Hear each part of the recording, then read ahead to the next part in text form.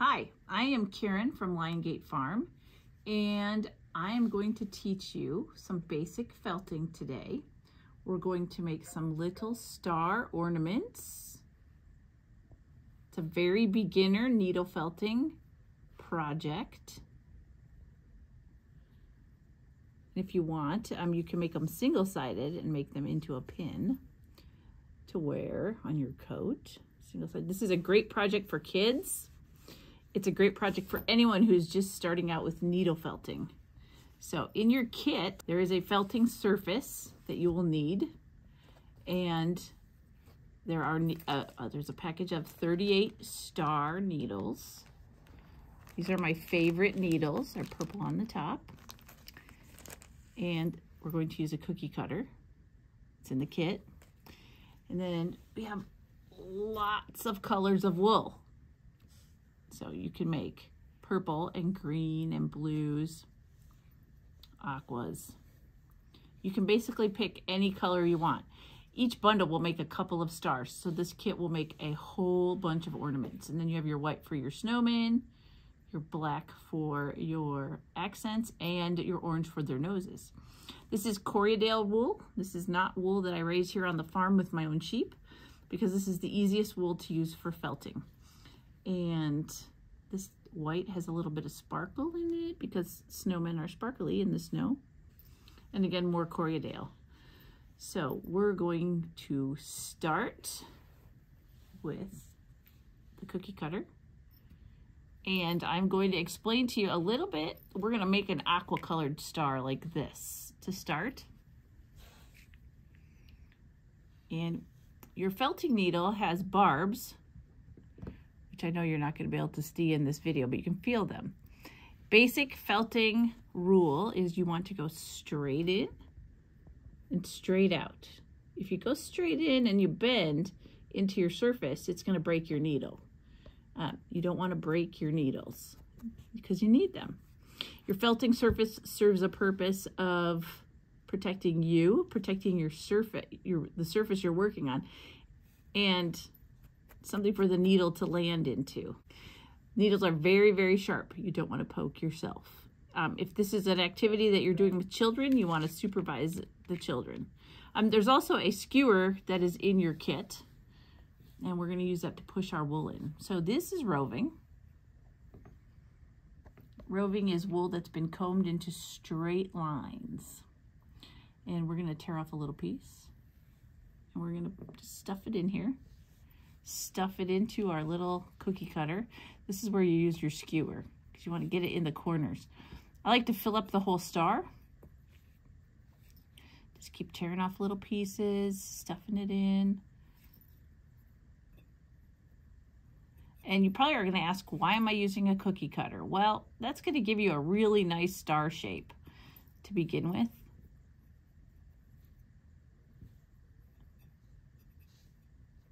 Let me get this cookie cutter all filled up.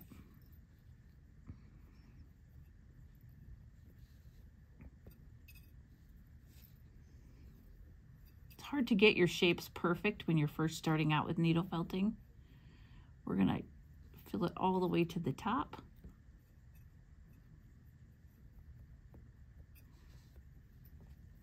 And your star will not be this fat when it's done. It will come out like this. And then once you have it all the way full, you're going to take your needle and you're going to start to poke. Straight in and straight out. And I like to go around the edges. Now, you don't have to stab it so hard that it goes into the surface because only this much of your needle is really working. You just need to keep poking. And this part takes a little bit. You can see it's starting to compact.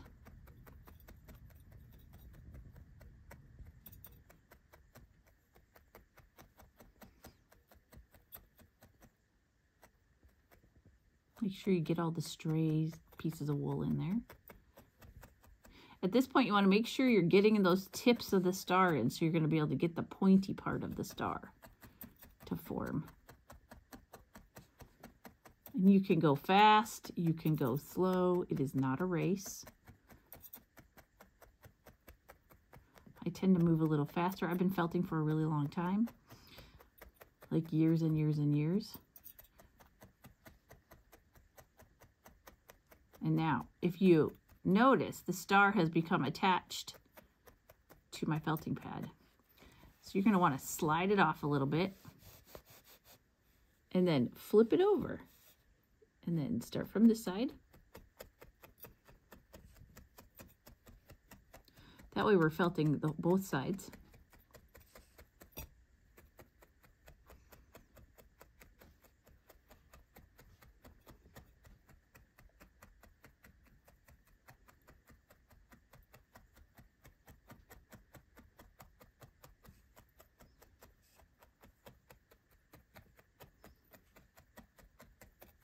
You can see the wool starting to compact down.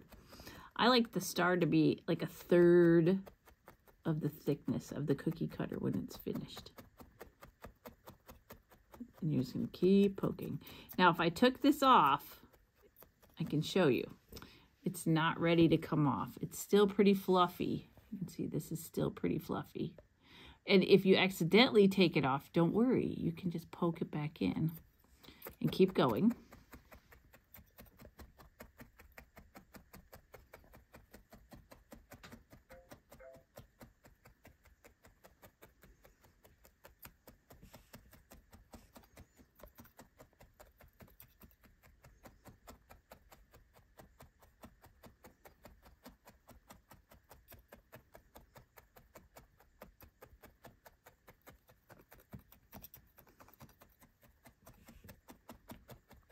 You know, it can get boring, but I find the sound of the needle into the pad somewhat soothing.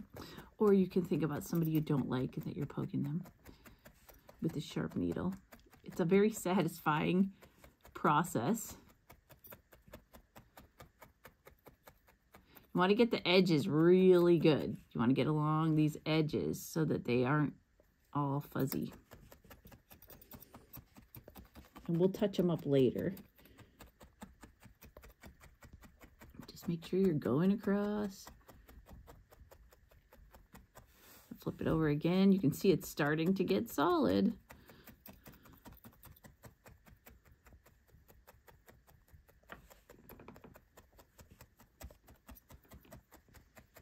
We're starting with this video because it's the easiest thing that there is.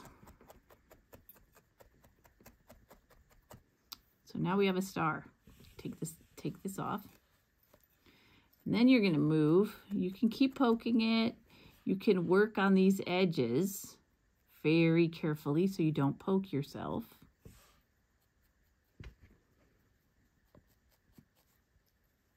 I tend to get nitpicky and keep working them and working them and working them until they're pretty solid. But you don't have to. It's pretty easy. So then we're going to take our star. We're going to take some white with the sparkly, and we're going to tear a piece off. And if you want to, we're going to make this snowman head. And if you want to, you can draw a line with your needle, poking it in and out in the shape of a half a circle, so you know where you're going. And then you're going to start adding in your white. Now, I don't want you to get frustrated if some of these sparklies don't felt in very well. That sparkly fiber is called Angelina, and it doesn't like to felt unless it has wool to attach it to. And now my whole star is going to disappear here for a minute because I'm working on that half circle.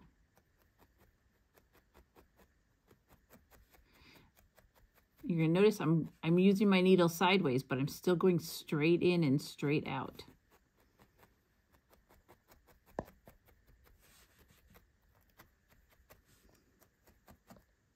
So now I'm going to find this center point. It doesn't look like much right now.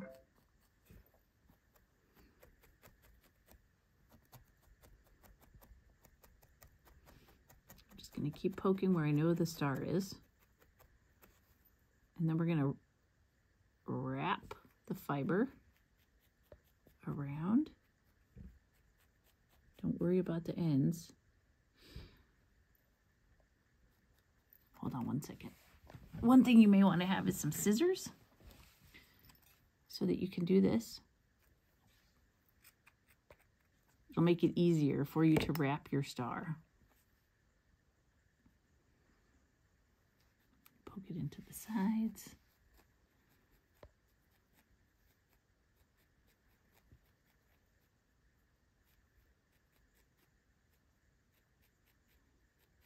I know it looks messy right now, but it will come together. Whenever you're felting, what you're making will look crazy until you're done. Because we are going to felt the snowman on the back side too. You can see his head is starting to take shape.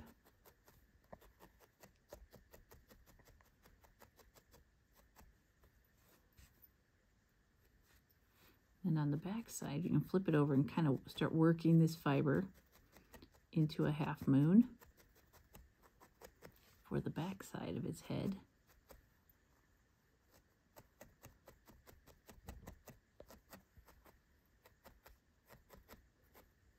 See the stars starting to reappear.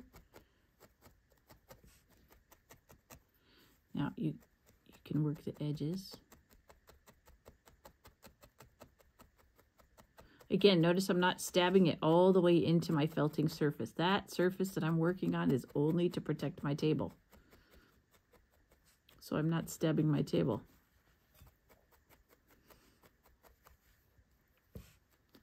And a word of caution, if you're going to do this while you're watching TV, make sure that you stop poking if you look at the TV.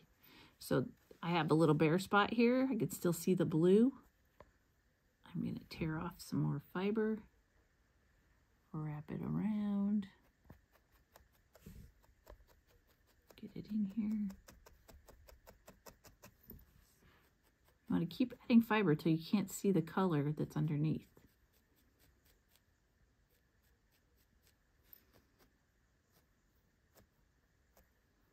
This side just gets naturally covered by everything that's coming from the front side.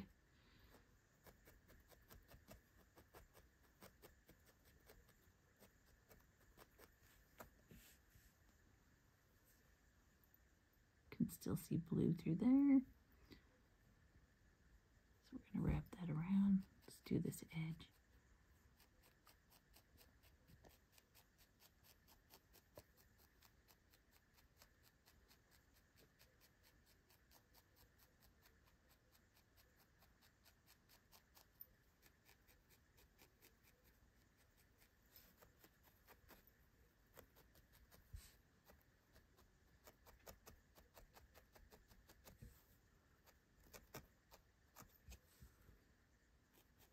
This is like that song, Do You Want to Build a Snowman? We're going to build a snowman. A two-headed one.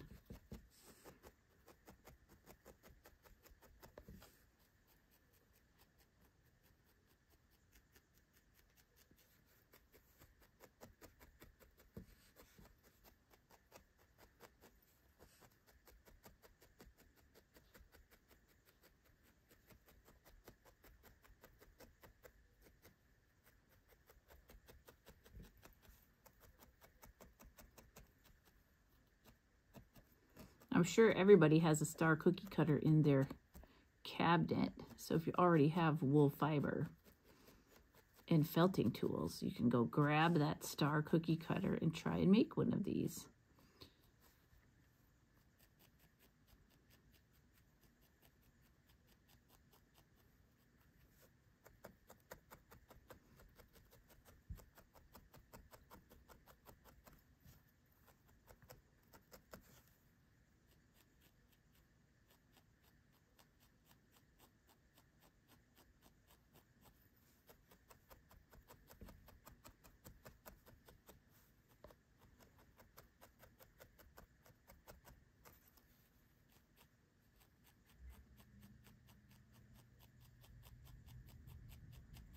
Again, I'm working these edges to get them nice and smooth. So the more you poke it, the smoother it's going to become.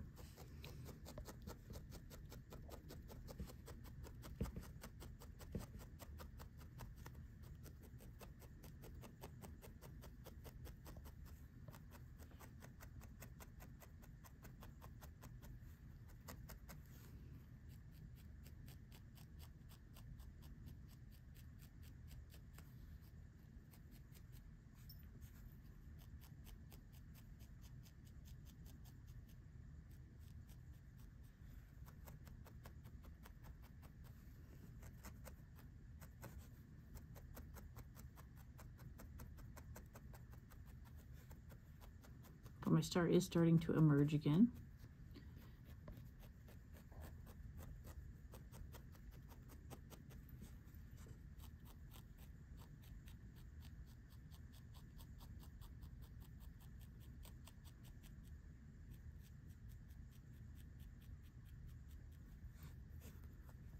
It's probably safer if you work those edges up against the surface, or you'll poke yourself like I just did.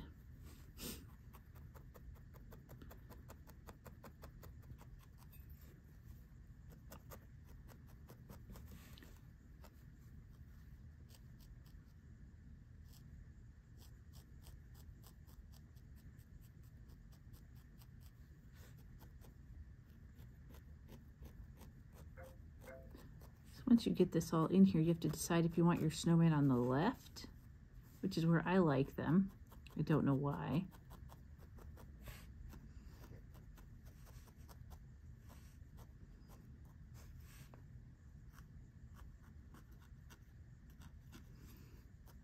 And you're going to take a little bit of orange. When I say a little bit, I mean a little bit.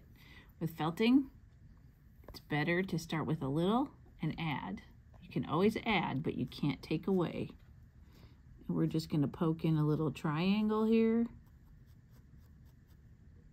for his carrot.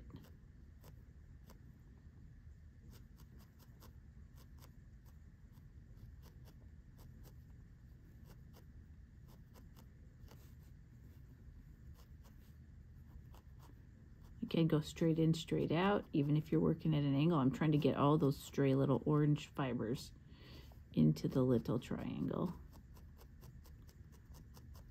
And it's a little bare right here, so I'm going to add some more.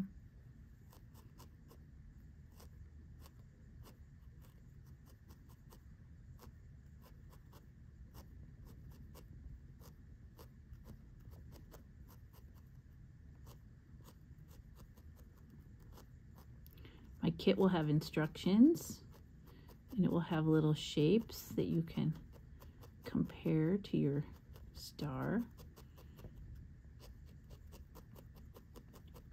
so you can know exactly how big to make them.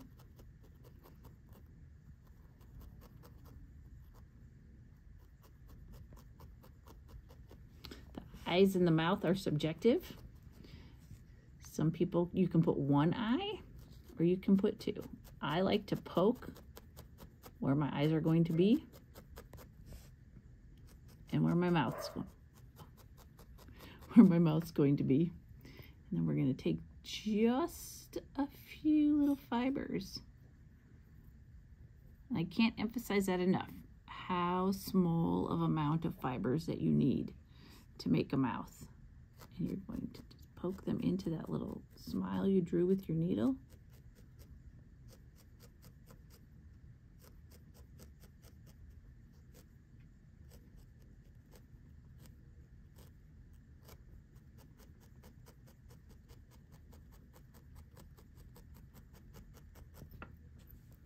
When you're putting on your eyes and your mouth, you don't want to poke too deep. You don't want to poke all the way through because they'll show up on the other side, and hopefully they're in the right spot. Make two little balls by rolling them in your fingers. Hopefully they're the same size.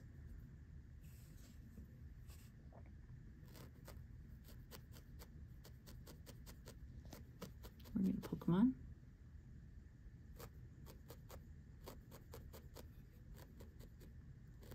We have a snowman on this side. You can go back and tighten all this fiber up.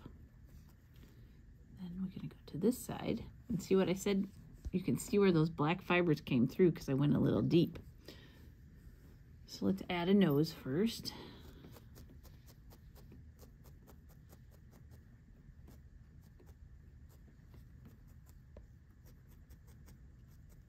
Drawing that triangle.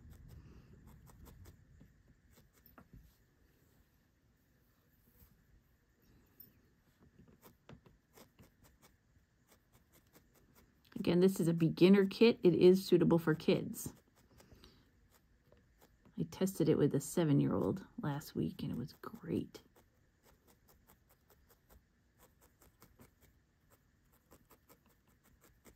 When kids start to needle felt, they can lose attention span pretty quick. And this one's fast enough that she didn't. I'm gonna put the eyes in the same place that the ones on the other side are at.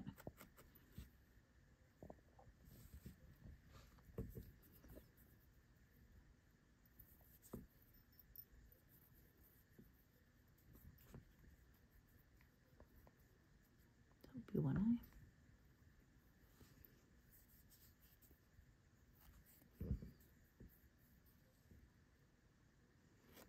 So if you don't make a whole ball, you can just poke them in. Kind of gather your fibers up with the end of your needle.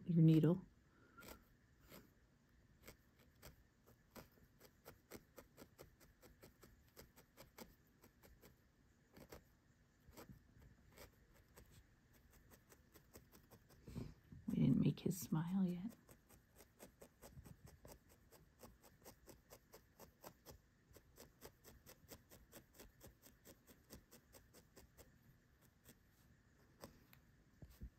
Again, the amount of fiber you need for the smile is very small.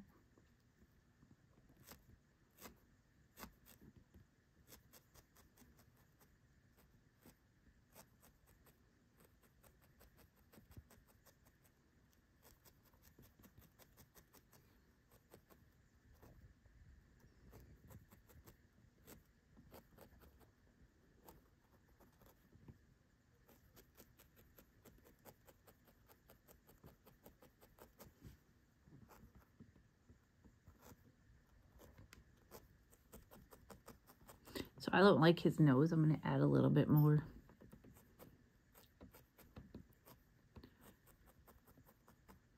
And remember, nobody knows what it was supposed to look like but you. So it's going to be cute no matter how it comes out.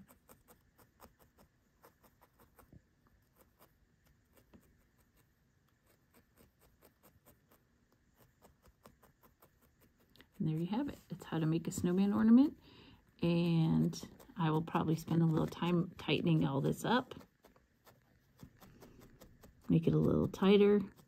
If you want it to hang, you'd put a little hanger right through here where my fingers are.